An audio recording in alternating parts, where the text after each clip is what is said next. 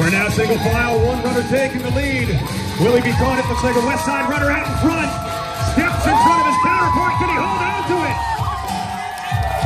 A footstep in front, breaking the tape as our West Side runner, both in under the course record. Unofficial time, 1:03.7. We'll get the official word. I'd say about a 10-15 second difference depending on when they say that they crossed the finish line. But yeah, that was very exciting. And here we go, your third place male finisher also closing in.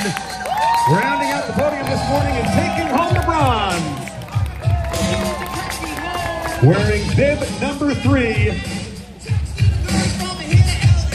And we'll get you some names as they become available, but we've got more and more of our top athletes now approaching the finish line. It looks like Central Park Track Club is with us.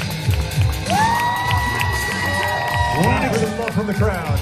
Now, I was going to say, yeah, our friends from Central Park Track Club coming to a nice and strong, putting the hands in the air, getting the crowd involved. I think that's a move right out of a Des Linden playbook, actually, getting the hands up in the air, right, Des?